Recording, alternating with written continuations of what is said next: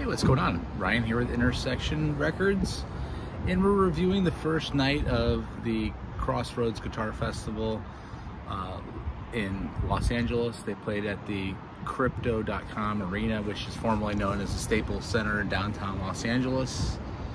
And it was pretty darn awesome. I'm going tonight. We'll do a review tomorrow on day two. The show opens up. First of all, there was guitars in this outdoor courtyard for sale. Gibson had a booth, Paul Reed Smith, Fender. I didn't mill around that too much. Let's get into the music. That's what we're here for. Sonny Landreth Band opened up.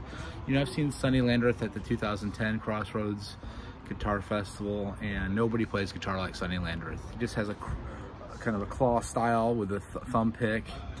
It's rocking, it's bluesy, it's swampy. Clapton came out for 2 songs. They did Working Blues.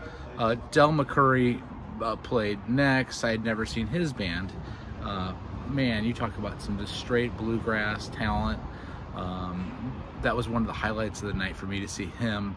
But then Sierra Hall came out on mandolin. She's pretty and very good. Jerry Douglas came out on dobro. Sierra Hall played on a Doc Watson song. Bradley Walker came out. He's in a wheelchair. He sings beautifully. They did a Merle Haggard song. Today I Start Loving You Again. Clapton then comes out for, they did a gospel song called I'll Fly Away. Clapton comes out for a duet on Always on My Mind. Just beautiful, you know, as a little tribute to Willie Nelson, I guess. Again, this Bradley Walker's got this classic George Jones voice. Brothers Landreth were next, and Beatles kind of meet Motown, kind of meet little modern rock, pop, harmonies. They all sing. Really liked Brothers Landreth. Jeff Bullard kind of set up on a side stage, did acoustic. It was nice. 2 or 3 songs. That was followed. By the way, the stage is revolving, so that you're never not without music. There's a stage that being set up in the back and one in the front. And when they're not doing that, there's somebody on the side doing a little solo piece. So Albert Lee's band came out. Just a tight band, just incredibly tight band. Peter Asher came out and did his signature song, World Without Love. Just really cool. Judith Hill, another singer I didn't know of. Funky female singer, powerful vocals. She's from LA. She plays at SG, Black Gibson SG. Eric Gales came out and jammed with her. Eric Gales in a gold suit with gold shoes. Ariel Posen hit the side stage next for a very short set, 1 song, I believe. That was nice. Eric Gales' band then comes out, just monstrous tone. You know, he was kind of the showstopper for the first half of the show. Samantha Fish came out, beautiful guitar player. Again, she's playing an SG, a white SG. Boy, she's fun to look at and she's fun to hear. I Put a Spell on You with Kingfish Ingram on guitar. I'd never seen him before either. Fantastic player, lots of passion, and a big time jam with Samantha Fish, Kingfish, and Eric Gales. Next up, we had Joe Bonamassa. I saw Bonamassa with Black Country Communion. I've seen him at one other time at the Crossroads in 2010. He's got a blue suit on. He's got his onslaught of classic guitars. Opened up with an old like 61 SG. Then went to an old Blackguard Fender Telecaster, then one of his Les Pauls. I Feel Like Breaking Up Somebody's Home Tonight was an And People song that he did with John McLaughlin on guitar. So John McLaughlin wasn't scheduled to be there today. He came out and jammed.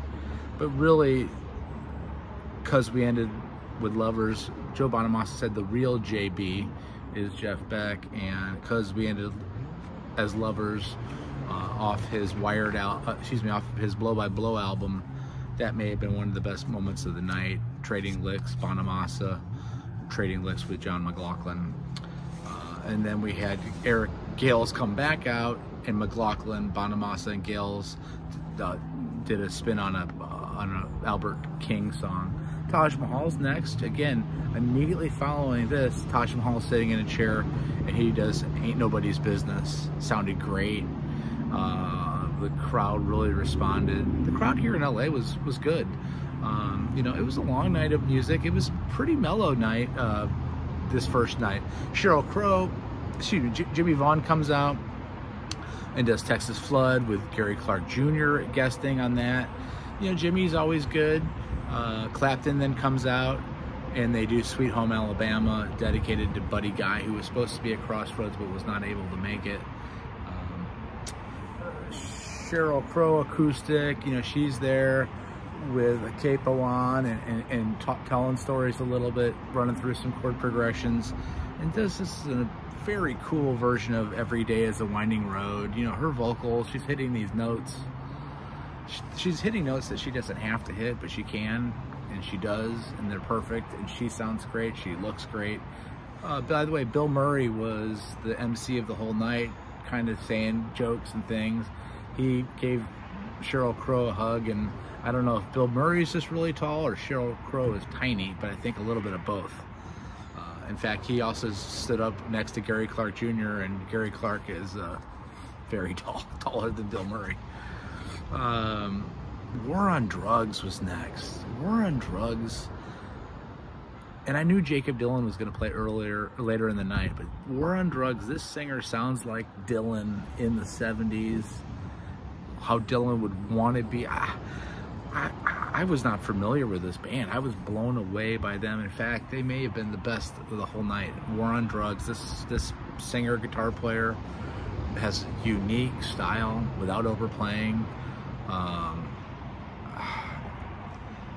I was blown away by War on Drugs. They played a song called Under the Pressure, and a couple other ones that I have to find out what they were. I'm not sure exactly yet what they were. I wish I could tell you. Gary Clark Jr. then took out his Gibson hollow body guitar and did a solo song that was really cool. Then we have the Wallflowers doing 10th Avenue Freeze Out, excuse me, 6th Avenue Heartache, and One Headlight. You know, Jacob Dylan, I had seen them in 25 years. He looks great, in great shape, and his band is very good. They also then did The Waiting by Tom Petty. It's like a little nice Tom Petty tribute. Then out walks Roger McGuinn with his Rickenbacker. And there's some feedback, unfortunately, on the Rickenbacker and on his vocals at the beginning. But they do Turn, Turn, Turn, which was really cool to see. Just, you know, electric band. I had seen McGuinn before, but not with an electric rock band. Then So You Want to Be a Rock and Roll Star. And then Clapton comes out, and they do 8 Miles High. And, you know, McGuinn and Clapton trading licks. Wallflowers are still backing this whole thing. McGuinn leaves, enter Stephen Stills for Buffalo Springfield's Bluebird. You know, it was pretty incredible to see, even though Stills didn't seem as prepared as some of the guys. You know, his voice is kind of rough, and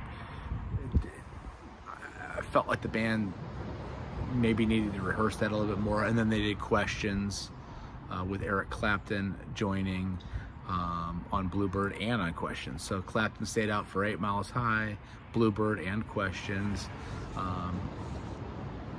John Mayer Trio was up next, and I had to actually leave. I did not see John Mayer Trio or ZZ Top, but that's okay. I'm going back tonight. I was there for 6.5 hours. We had been out the night before, and I had a long ride back up to Malibu. So peace out. Check out my channel. We'll talk at least one more time about this show, about tonight's show tomorrow, if not other shows today. Check out my channel. Peace out. See ya.